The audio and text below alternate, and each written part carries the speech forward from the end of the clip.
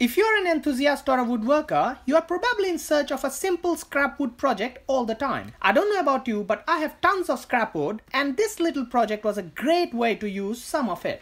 In this project, I'm going to make a simple wooden lantern for our living room.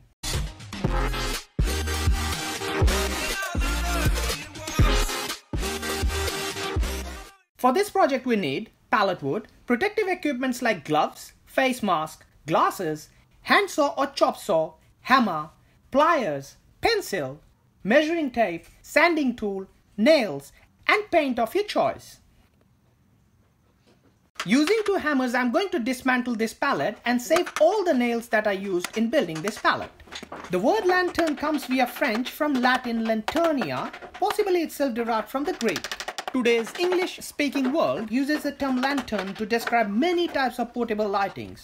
But lanterns originated as a protective enclosure for a light source, usually a candle or a wick in oil, to make it easier to carry and hang up and more reliable for outdoors and in drafty interiors.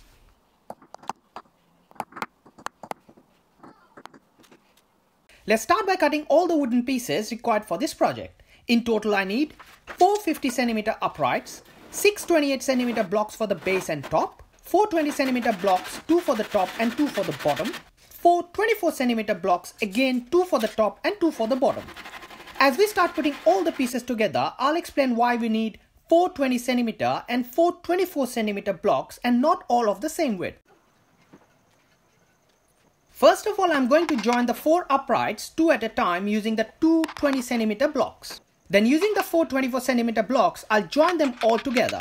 The pallet have 2 cm thickness, so I am keeping the extra 4 cm to cover the sides. Though lanterns are primarily used to prevent a burning candle or a wick being exhausted from wind, rain, or other causes. Another important function is to reduce the risk of fire.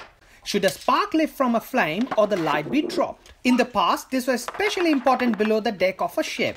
A fire on a wooden ship was a major catastrophe.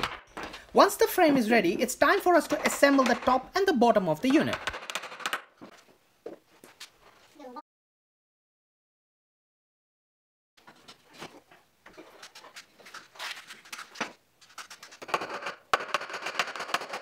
Now this is how it looks like. The top cover will sit on the top of this unit to give this project a nicer look. Voila! Just before applying the stain or paint, I'm going to sand this unit to give it a nice and smooth finish. Once sanded, it's time for us to apply the paint on it.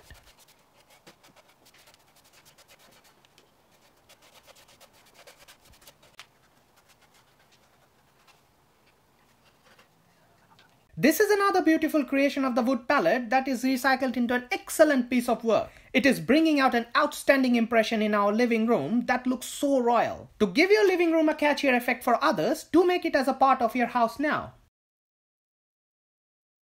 Thanks again for watching this video. I hope it helps you. If you want to support me, you can subscribe to my channel and watch my other videos. Thanks. See you again in my next video. Bye now.